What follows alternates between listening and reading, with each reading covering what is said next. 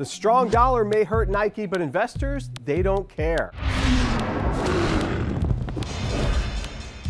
Nike stock about to have a strong day following their latest earnings report. Here's what's interesting. The company did warn that its future orders growth, which is definitely what investors look at as a barometer of sales going forward, they're only going to be up 2% this quarter. But here's why investors don't seem to be all that worried. If you throw out the fact that it's the strong dollar that is hurting sales, particularly in Europe, their future orders growth is actually up 11%, which is phenomenal for a company of this size.